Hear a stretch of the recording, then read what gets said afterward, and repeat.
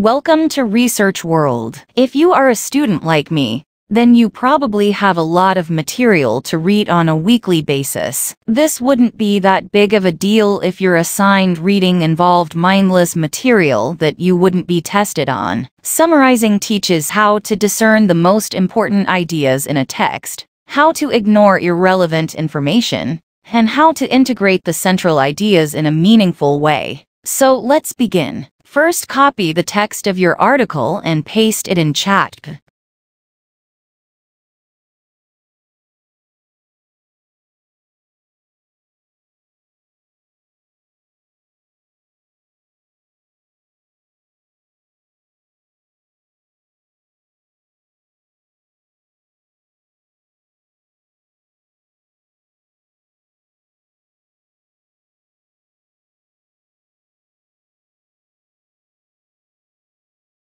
Give this prompt: please summarize this article between 400 to 500 words.